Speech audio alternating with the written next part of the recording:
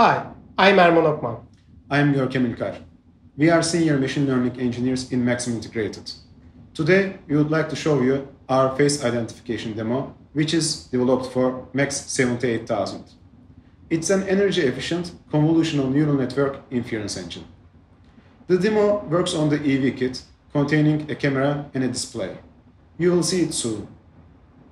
The model in the demo is trained with our SDK, which supports PyTorch and TensorFlow.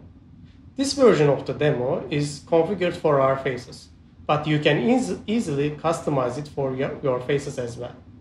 There is no need to retrain the model. All you need is just a database update. Now it's time to demo. Let me try first. The demo application is to identify a person and display his or her name. If the person is not in the database, he or she is identified as unknown. The application also calculates a confidence by evaluating consecutive frames of the captured stream, and it warns the user to adjust the face if this confidence is low. Now it's Görkem's turn. Decisions of the application are based on the outputs of the CNN model in the accelerator.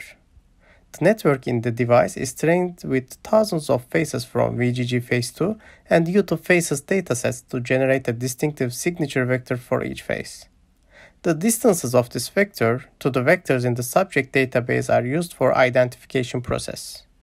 This concludes our demonstration. If you want to try this demo, see other Max 78000 examples, or explore all other Maxim products, please visit us at maximintegrated.com. Thank you.